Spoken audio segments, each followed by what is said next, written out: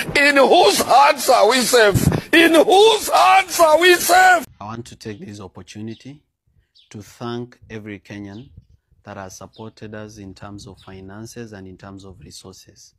Those people who send the little that they have on our M-Pesa, we are really grateful to you. You are the reason why we are able to travel all over the country. Remember, in a day we can use almost half a tank, if not a full tank of petrol because of the distances. But we are really grateful because you've really held our hand. You are the reason why we get a place to sleep at night.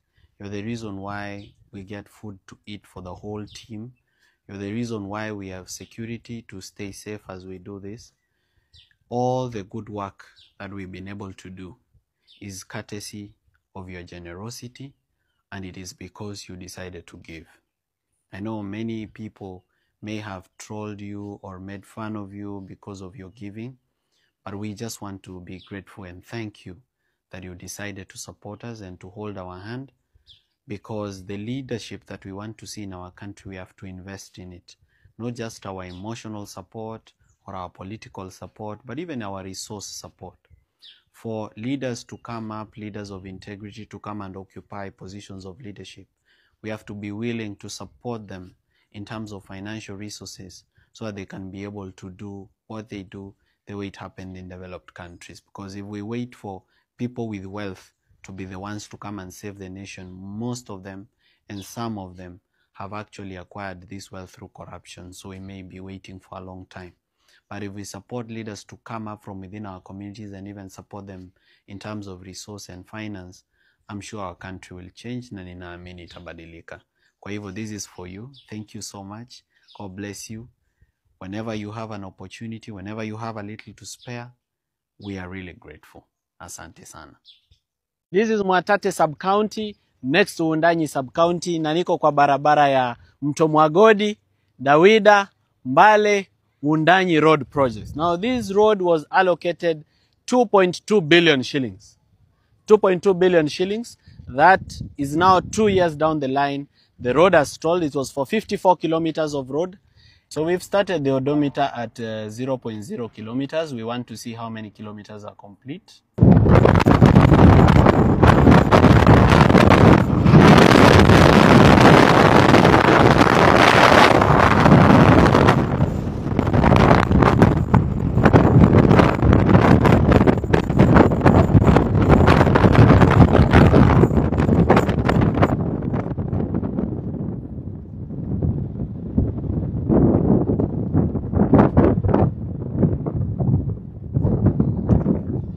All right, so our good road comes to a tragic end. Barabara yetu imeishia hapo. The rest ni rough road. Let's see how many kilometers. So how many kilometers do we have? 4.9 kilometers. 4.9 kilometers of tarmac out of 54 kilometers. Hey, yeah. Okay, so 54 kilometers kajenga 4.9. Basi mngejenga 50 muache hiyo 4. 2.2 billion. And remember, this is the same company yenye iko na BRT tender. Ile ya 5 point something billion in Nairobi. You remember when I showed you the BRT tender ya bus rapid transport ya Thika Superhighway phase 1 yenye ilikuwa inaanza from Ruiru all the way to Kenyatta National Hospital, 5 billion shillings ilizama hapo, and we don't have hiyo mradi ya BRT. So now the same company, Stakeholder Corporation, kuja hapa Taita Taveta wakacheza kiwao. Kwanza hata unaona hiyo hoteli inaitwa highway. Walikuwa washategemea kwamba hapa itakuwa highway. This is the situation of the road.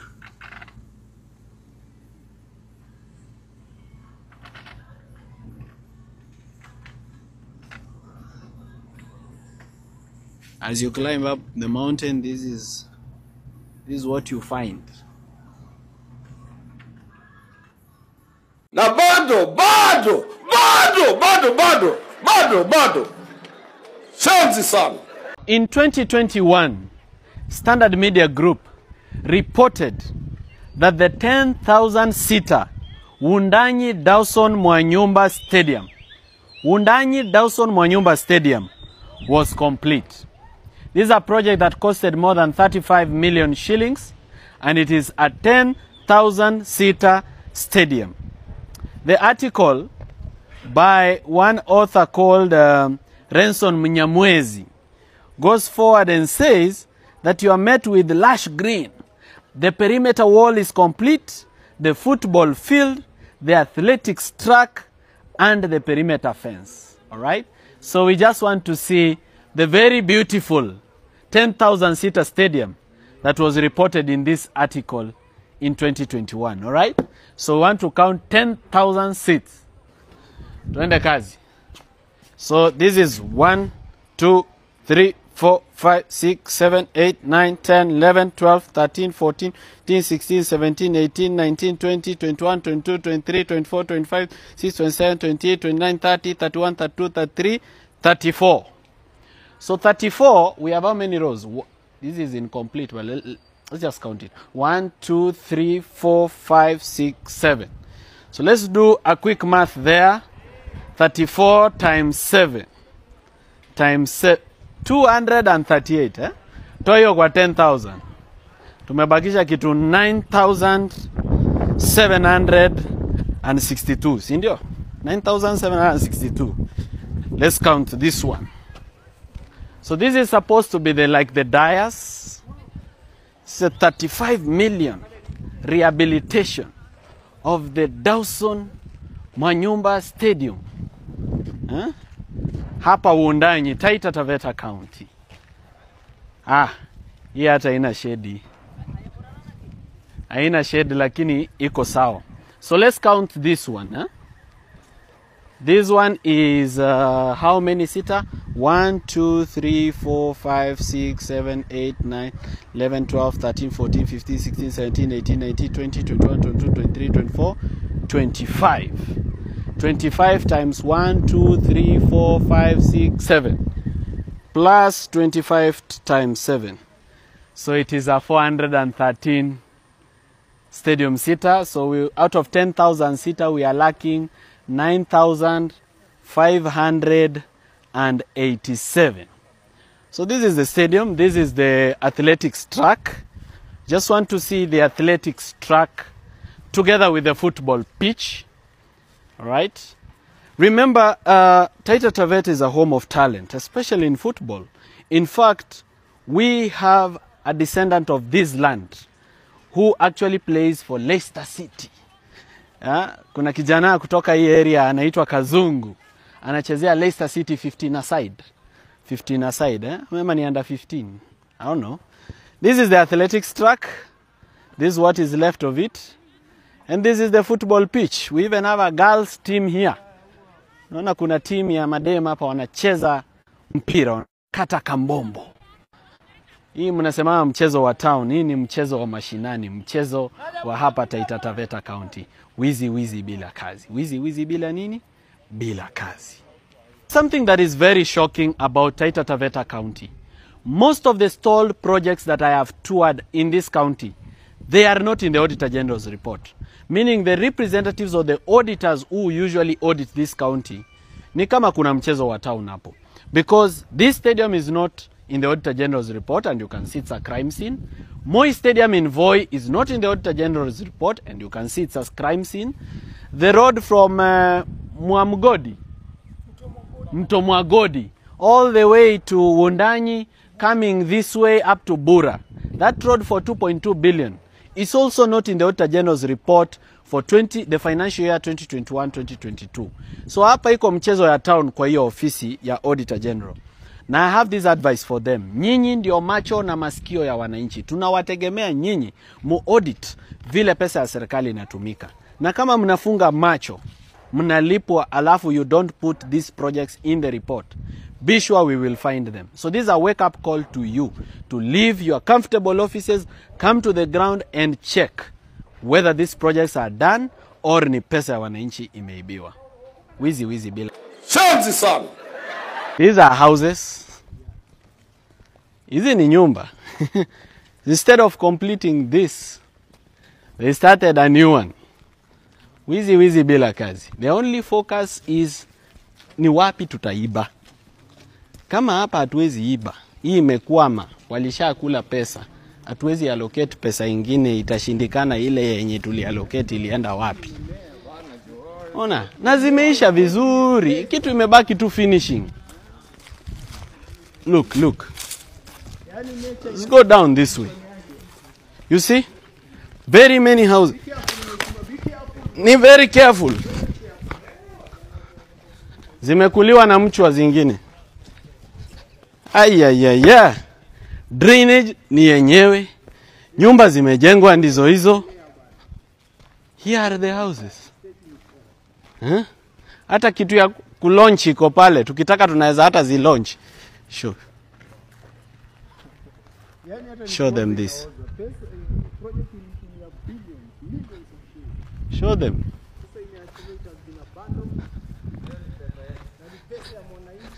Taxes. This is your money imelala hapa. You see?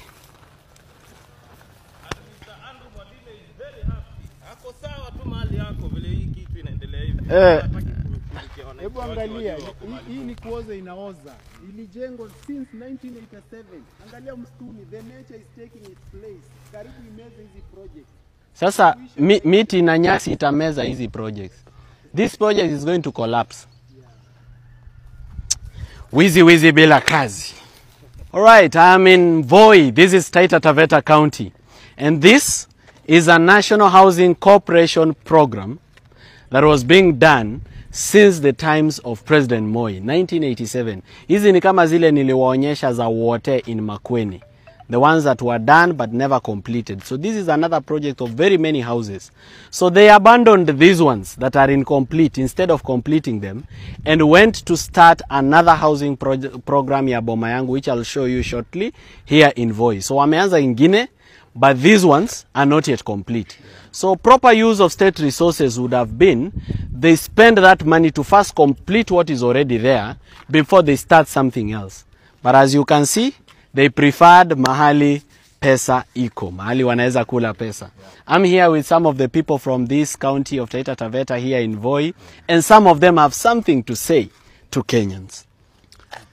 Yeah, I have something to say to Kenyans. As you can see behind our back, this is the project that was started by the government of Kenya in 1987.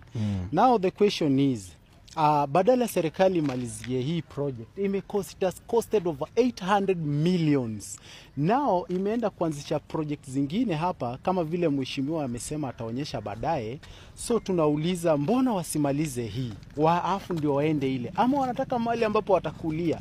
Tuliwachagua ili wakule pesa for their own benefits, ama tuliwachagua ili watufanyie kazi? Jamani, please, Morara, inject this. We are tired of this. Inject. Ai, wapi ile jamaa alisema bila mic misi sonko? Hebu sema mambo. Mazee tumekuwa tu hivi, tuko tu hivi. Mavijana tuko kwa street. Hakuna do, hakuna job. Au mabuda na tubeba ufala. Lakini sasa hizi time imefika. Paka tu inject. Lazima tu inject. Watajua sisi ndo kabisa. Na pia wana complain kwamba contracts hapa hazipewi the locals. Watu wanakuja, contractors wanakuja na their own manpower. I'm here with the supporters of Inject in Voi, Taita Taveta County. Na sasa tuko kwa Boma Yangu project. Hii ni ile affordable housing ya William Ruto. Hii ni pool B. The first one that I showed you was pool A. So pool A haikuwa iisha, pesa ilikuliwa hiyo ikaenda. Now they are building pool B. So this is pool B behind me here.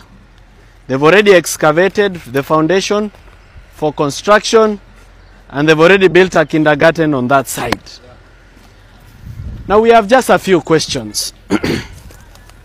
They say it's an affordable housing program. How affordable is it to Kenyan people if only 1% of the 55 million Kenyans can afford this? Number two, why take Kenya's money, build them a house, then again sell them the house that you've built with their money. Hiyo ina make sense aje? Hiyo ni 1 + 1 = 11. Yeah? Hiyo ni wash. You take their money, you build a house, then you sell them the house that you've built with their money. We've had cases where contractors take title deeds of public land and borrow loans with it. In this same Kenya, yenye tuko, a private contractor can take public land and borrow a loan with it. This affordable housing program is the biggest scandal of our generation. Ni wizi bila kazi. Bado. Shenzi sana. Kenya hakuna kazi. However, there is something you can do and you can beat poverty. Especially the young people of Kenya. I want to encourage you to embrace farming as a source of livelihood. Look, ona hizo nyanya. Look at how well, ziko. Now here I'm in Oloitoktok sub-county of Kajiado County. And I'm just here to look at the tomato farming in this region and how it is benefiting the people of this region and how actually you can also leave the comfort of your home. Come here, lease 100 acres or lease 200 acres and make some good maziwa. So this is the nyanyas. You remember yesterday I showed you the Rombo tomato processing plant for Kajiado South. And that processing plant was supposed to help the tomato farmers of this area. So these are some of the tomatoes that we have here. This vehicle is headed to Tanzania, so we don't know whether they process paperwork or anything, but at least we know that they've already packed the tomatoes ready for exit to the market. When I was telling you that about 40% of the harvest is lost through not being able to preserve these farm produce and harvest, this is what I meant. You can see how many tomatoes have to be thrown away because of not being able to preserve them. Zingine zinaharibikia shambani, zingine zinakuwa delicate, zinakuwa mishandled, zinaharibika. You can see even the makeshift crates that they are using. They don't have proper crates for these tomatoes. So if farming is supported and agriculture is supported in Kenya, it can actually employ most of the people that are unemployed in our country. But otherwise, I've given you a secret for today.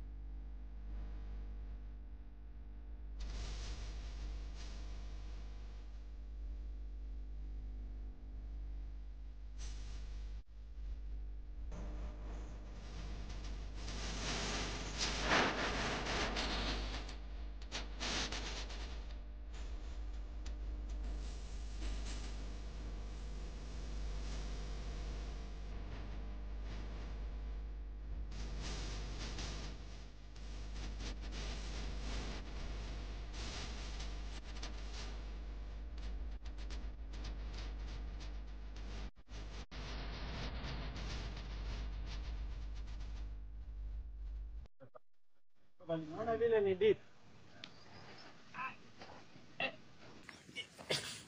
Imeenda yote. Unaona haifiki. Unajua hapo ijaguza chini. Noma sana. Very deep. Hapana machezo. Na hapo kumbuke bado kule kulikuwa kuna watoto.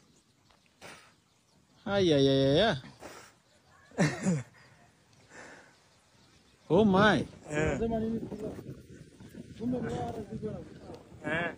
Sasa hii ndio waliweka kuvukia.